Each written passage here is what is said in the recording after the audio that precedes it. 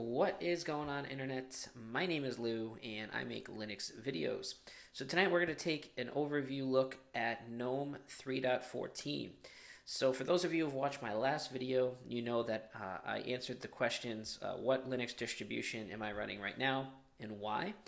And spoiler alert, if you haven't watched that video, I'm running Ubuntu 14.10, the GNOME edition. And out of the box, that particular edition comes with GNOME 3.12. I've actually since upgraded to GNOME 3.14. So if we come to our terminal here,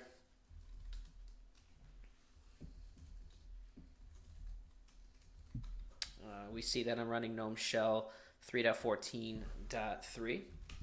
So we're going to head over to the GNOME website. And we're going to take a look here. So GNOME 3.14 is the latest GNOME release, and it's the result of 6 months in work by GNOME project. It includes new features, large amount of smaller improvements and enhancements. This release contains 28,859 changes, approximately 871 contributors. Now, one thing that you're going to notice in gnome-shell releases, not a lot is visible changes. A lot of the stuff that's changed is under the hood, and we're going to get into a lot of that. For instance, we're using GTK3 now in GNOME 3.14, so a lot of these improvements are under the hood. You're not going to visibly see a whole lot of changes. So, for example, you go into the overview, you still see, your dock here, your workspace is over here to the right. A lot of this stuff has not changed. Some things have gone through minor changes, such as these menus and such, but for the most part, a lot of this stuff is going to look exactly the same. So if you're running GNOME 3.12, visually, you're not going to see many changes between GNOME 3.12 to 3.14. You're going to see some updated apps. You're going to see that it's using GTK3. You're going to see some new animations, but as far as what the eye can see, that's pretty much going to be it. So no huge surprises in terms of features that you can see and interact with in the desktop. A lot of it's going to be under the hood. And as you guys know, I'm okay with that. I'm not a guy that needs to be wowed by a new feature every time a desktop environment receives an update. For me, stability and speed enhancements are always welcomed, oftentimes more so than useless features. So we'll get right into it. We see here that the weather app's been redesigned, so let's go ahead and open up weather. Here's the weather app. GNOME's weather app has been redesigned for 3.14. The new version makes use of GNOME's new geolocation framework and can automatically show the weather for your current location. And there's a new layout, and it provides an effective way to read weather forecasts. That's pretty much it. So this is GNOME weather. All right. So let's move on here. Captive portal handling. GNOME 3.14 comes with improved support for Wi-Fi hotspots. When connecting to Wi-Fi portal, it requires authentication. GNOME will automatically show the login page as part of the connection process. So Photos is another application that received an update. So I'm a huge fan of the new style of apps. I think they look modern. I think they look like something a desktop operating system of today would use. So in terms of the style design, whoever came up with this, hats off to you, because I think it's finally something that looks like it should be used today. I think oftentimes the critics will say that Linux looks like something that was used 30 and 40 years ago, and largely they're right. A lot of these desktops do kind of look dated, but I think GNOME's doing a great job about bringing its desktop into the current operating system world of the day. So great job to the design team here. So this is kind of just the layout now. And of course, you can link Photos now to online accounts. Photos now gain access to major new online sources. It talks about Picasa, Google+, Android services, so on and so forth. So that's Photos. Multi-touch gestures can now be used on touchscreens for system navigation as well as applications. One of the other cool multi-touch feature, which I expect to be using gnome-shell now moving on into the future. So I'm actually probably looking into getting Apple's Magic Trackpad because you can actually do a lot of gesture-based commands using that trackpad with gnome-shell. So I'm probably going to be picking one of those up and I'm enabled to do that by GNOME 3.14 and some of the new enhancements they've made there. We have the network-based sharing, so personal file sharing or web dev, media sharing, DLNA, and screen sharing, VNC, will now remember, let's take a slide over here, which network you want them to be active on, and settings provides the ability to control which networks to share on. This provides an impact privacy function and important privacy function, and prevents sharing content and services in public places such as your local internet cafe. Modern events, which 3.14 includes the redesigned events. The new version of the document viewer includes a header bar to give more space to your documents. Let's take a look at that. So here is the new document viewer. When it's launched without a document being specified, Events will also show a useful overview to your recent documents. I've not used this yet, so it's not going to show that. And it says, and that's not all. Here's some other features for GNOME 3.14. A more featureful boxes. So I don't actually use boxes for my virtualization. I've never actually tried it, so I maybe actually be doing a video on that. I usually use VirtualBox. So 3.14 is a big release for boxes, the GNOME application for virtual and remote machines.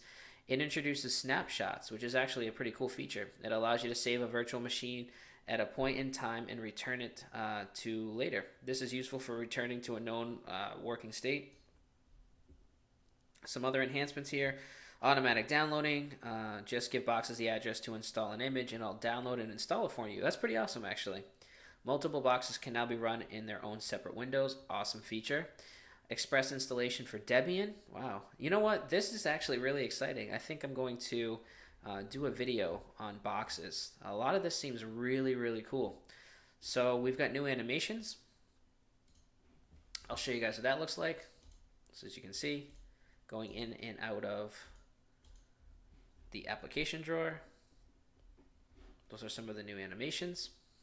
New animations have been added to activate overview for this release, creating a smoother and more engaging experience. I would agree. I really like the animations there. Window animations have also been improved for this release with new transitions when opening and closing and minimizing windows. So when we minimize, let's open up and then let's close. So the animations are spot on. I really like them. I'm actually using a GNOME extension to increase the speed of the animations.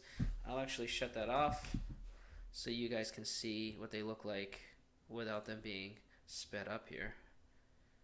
So let's shut that off. So as you can see, the animation looks a lot nicer once it's slowed down.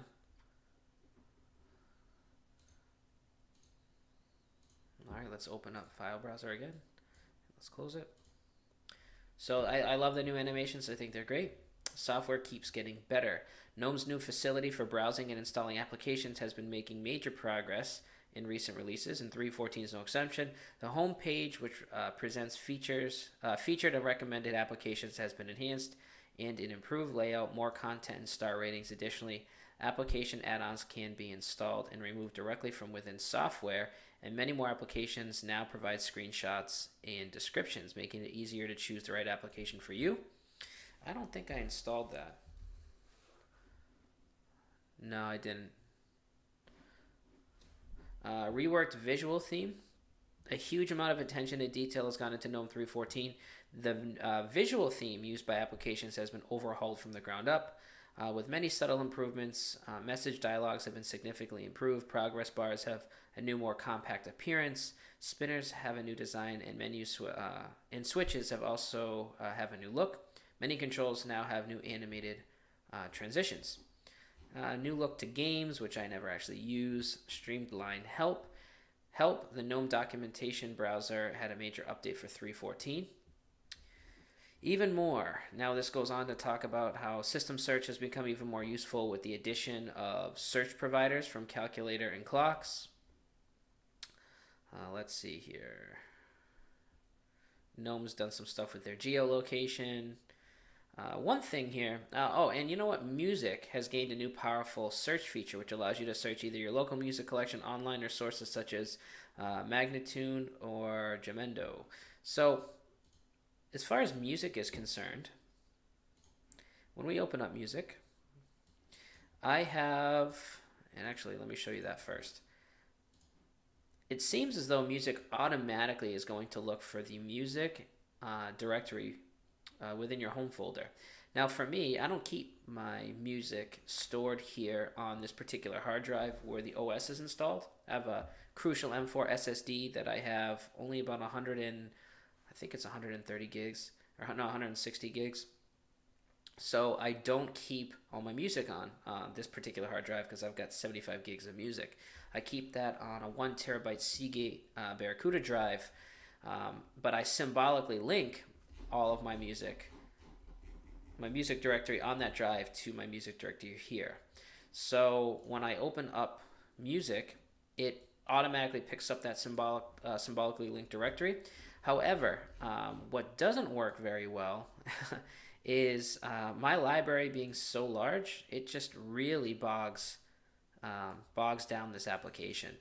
And as far as I can see, I can create a new playlist, but I can't tell the application where to point as far as where my music's located. So, you know, if it's not located in this music directory and I decide to keep it somewhere different, I haven't played around with it for too long, but if I can't find it very simple within a few seconds, then the average user is not going to be able to figure it out either.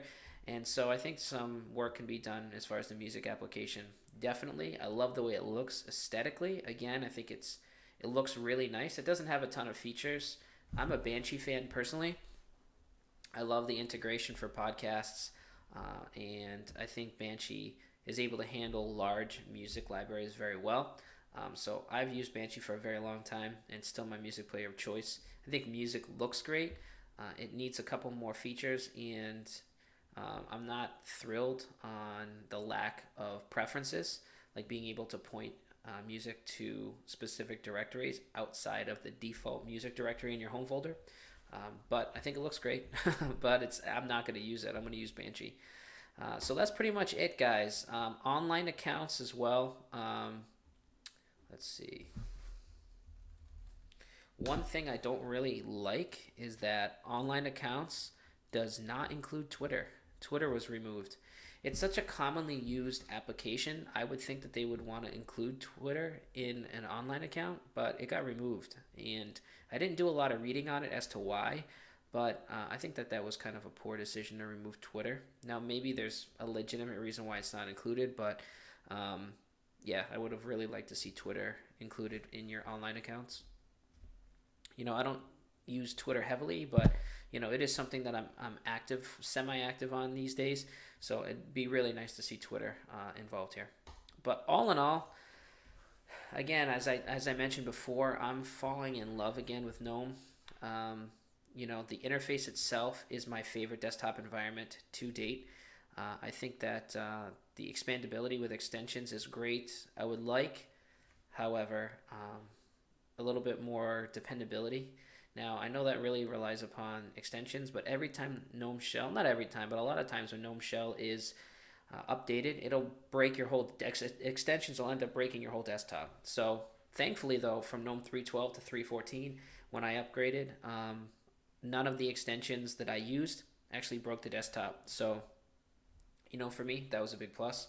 And I can't wait to get that Apple trackpad, because being able to, you know, control a lot of multi-gesture tasks from within gnome-shell using that trackpad is going to be wild. I can't wait. I'm actually really, really excited for that. So I'm going to be looking for one of those trackpads to add to my gnome-shell desktop. But, you know, once again, I really enjoy it. I think Boxes looks extremely promising. I've never really given it a fair try. I'm going to be trying Boxes because there's some really exciting things and awesome features that I think Boxes comes with in the update for 3.14. So look for a video review of Boxes. And that's my overview of GNOME 3.14. I think, again, I'll take all of that under the hood work any day over a bunch of a bunch of nonsense features that I'll probably not use. Stability, reliability, and overall speed and user experience improvements. I'm all for those. You don't have to wow me with a million new features. Just make it stable and make it functional, and I'm a happy guy. So that's my overview of GNOME 3.14. hopefully that gave you guys a little bit of an insight as to what to expect. And until next time, we'll talk to you guys later.